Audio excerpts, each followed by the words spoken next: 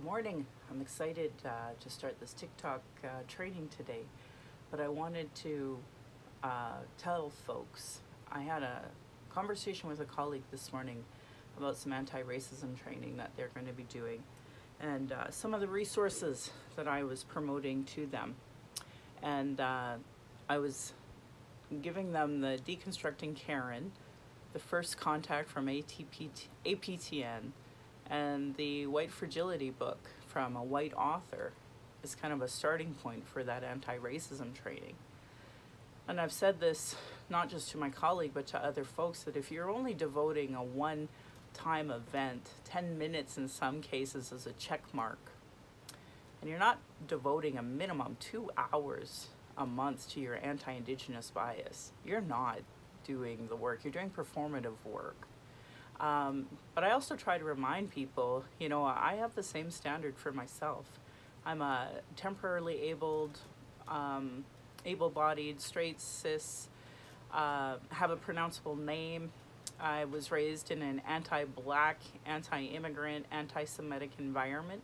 So I expect myself to devote that same amount of time to unpack those things.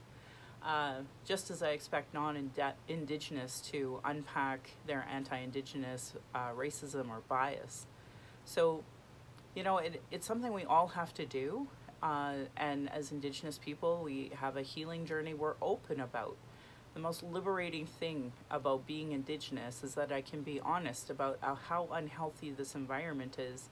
So deconstructing, decolonizing, has been a blessing to me in so many ways. I wish non-Indigenous would see it as a blessing that would help them.